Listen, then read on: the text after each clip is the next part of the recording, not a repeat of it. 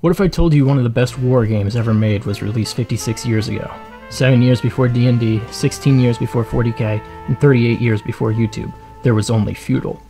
Feudal is a chess-like tabletop game that can be played by 2 to 6 players. Each player commands an army of 13 troops and sets out to capture the enemy castle or kill their royal bloodline. Unlike chess where you move one piece before your opponent gets to go, you move all of them, making this game focus heavily on troop maneuverability. The game is won or lost by whoever is able to make the best battlefield adjustments. And despite being relatively easy to find online, I knew a few improvements could help bring this 58-year-old war game into my modern board game rotation.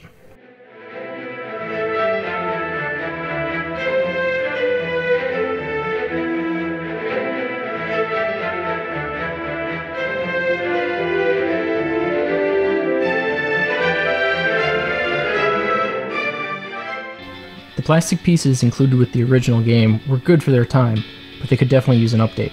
I decided to go with Perry Miniatures, the Agincourt and War of Roses units. The Perry brothers are ex-Games Workshop sculptors that make very affordable miniatures that are just as detailed as some of the leading miniature companies out there. The sprues offer a ton of options when building, making these essential for kit bashers or expanding bit boxes. Also, they're veterans of the Battle of Pelennor Fields, what's not to like?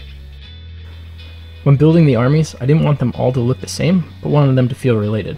I want them to feel like they are all from the same world, but different parts of it. The Perry miniatures work as a good base, but even with the 4 kits I bought, there were still going to be some repeat troops. I decided to do some light kit bashing with some Victrix Dark Age miniatures that I had lying around. I mostly swapped in some different weapons and heads, but doing something as simple as giving these troops a Norman kite shield made them stand out quite a bit from the different armies. Another thing I did was go through my Warhammer bit box. A lot of the old fantasy kits, also sculpted by the Perry brothers, have a bunch of small detail pieces, like these moons from some old high elves. Adding these to horses and helmets, an entire army of moonmen were created. It's pretty fun to see how far you can push these sets, like this pirate king I made using a Viking head, dwarven flagon, and resculpted sword arm. You can do more extreme kit bashing if you use a type of epoxy clay, like green stuff, milliput, or in this case, epoxy sculpt. The main purpose is to fill in gaps between bits that don't quite fit together, or if you're feeling bold, you can sculpt new ones. I wanted an army to be like woodland hunters who wear pelts that are totally different from the Starks, okay? So some fur collars were made with a small piece of epoxy sculpt that was poked and prodded with my needle tool until it made something that looked like fur.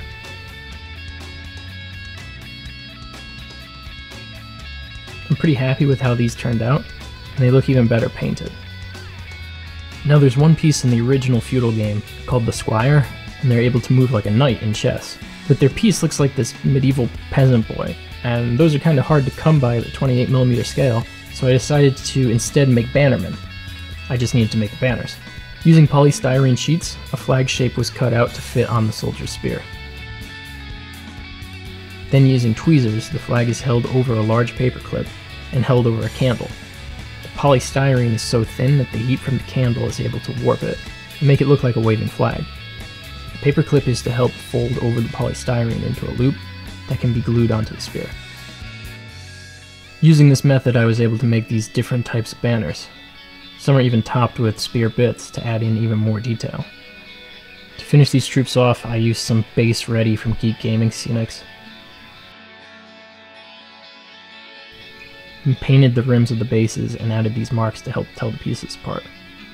I could have used my Song of Ice and Fire's miniatures or other ones I had lying around, but I enjoyed just doing this, coming up with my own armies, painting them the way I wanted them to, not having to worry about if they match a corporate IP or didn't have an entire fan base worrying about if you painted them right. Now that troops are finished, I can start on the battlefield.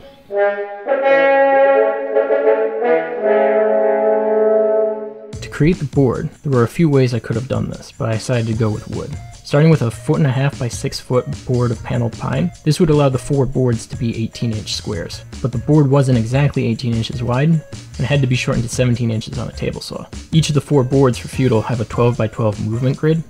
The original has holes and the figures are on pegs, but to accommodate my new miniatures, I went for a checkerboard design. But that caused a problem because 17 divided by 12 equals 1 5/12, which doesn't show up on most rulers, especially the American kind, so I made my own in Photoshop and printed it out. I gave myself a few extra on the page in case I got messed up or ruined the board.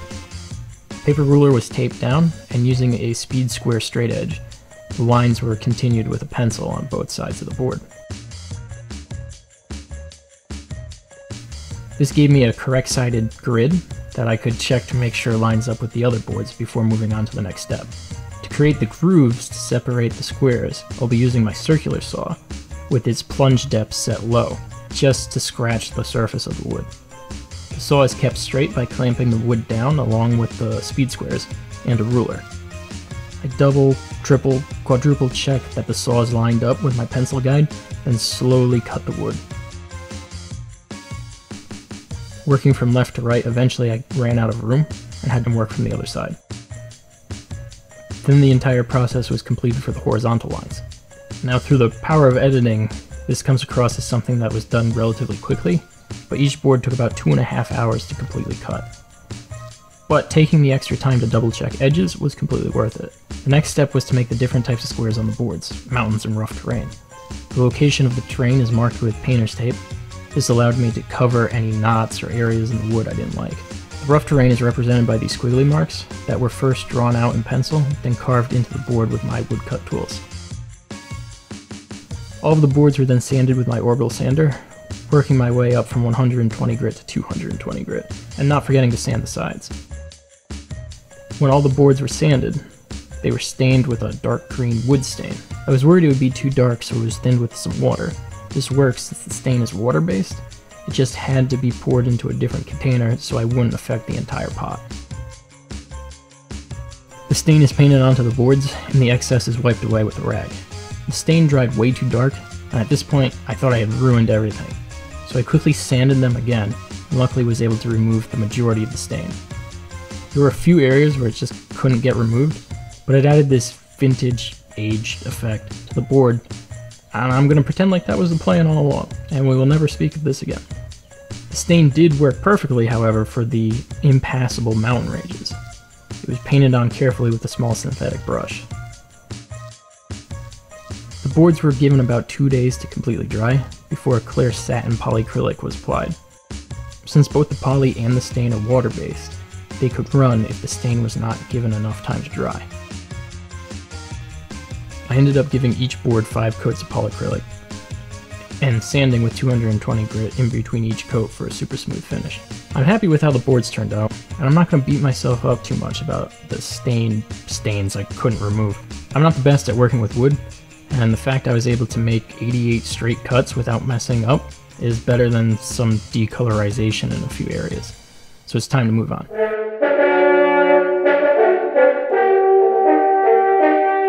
One of the ways you win in Feudal is by capturing the other player's castle. The original game has these Lego brick looking plastic pieces that the units can be placed in. I will need to make bigger ones to fit my new units and the enlarged board. Using one of the rulers from earlier, I cut this piece of scrap chipboard to size. The castles will be sculpted from plastiline clay. This clay never dries, and I'm using it because I plan on casting my sculptures. Plastiline clay comes in varying degrees of hardness. I like using harder clay because it retains detail really well. It's just really hard to work with. Thankfully it can be heated up and melted to become more malleable. In this case I used a hairdryer for a few minutes to make it soft. The melted clay is still hot, and to not burn myself I decided to cut some square dowels to work as the castle wall turrets. The warm clay is spread out over the chipboard into the basic castle shape I wanted.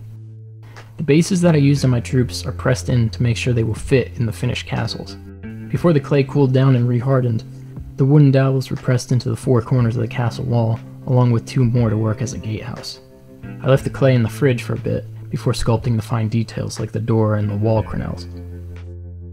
The castles actually take up 2 squares, and the flat part is called the castle green. Troops can occupy it, but you do not win until you enter the castle itself. A simple brick texture and staircase were carved in to give it some more detail. Throughout the sculpting process, my hands would heat up the clay, and it would have to be returned to the fridge for a few minutes to make sure that the details wouldn't get squashed. This is what the castle looked like when I was finished sculpting, and I made a second one with rounded dowels for variety. Next I'm using leftover Moldstar 16 Fast from last year to make a mold. Hopefully I have enough. A cardboard box is built around the castle. This will hold the silicone in place. Each part of the silicone is equally measured out and mixed together. I have to work relatively quickly since I have a short pot life, but I make up for it with a fast cure time. The silicone is poured into the mold box and left to cure. After about 45 minutes, the mold box can be broken down and the clay sculpture can be removed. Unfortunately, I didn't have enough to mold the second castle. I now have an empty mold that I can cast as many castles as I need. And to do that, I'll be using plaster Paris. A 2-to-1 mixture of plaster and water is mixed together thoroughly to get rid of any lumps.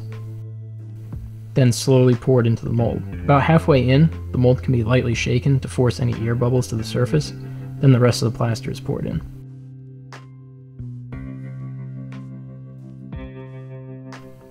A few more castles were made than I needed, in case any broke during the next steps. Using a wet piece of sandpaper, the plastered castles were evened out and cleaned up. Using wet sandpaper keeps plaster dust from going everywhere. For painting, the main color of each faction was selected and mixed with gray to desaturate it, and the entire piece was painted. When the paint dried, I stained it with Agrax Earthshade. And once the stain dried, the castles were covered in a clear epoxy resin. This will help make the plaster stronger, as well as give them a shiny, polished stone look when they are on the board. When coating everything in resin, I covered my work area with parchment paper. This is one of the few things that resin doesn't stick to and makes cleanup a lot easier. The resin took about a day to dry, but when they were finished, they each stood out and fit the units from the game perfectly. With the castles complete, I think this project is done.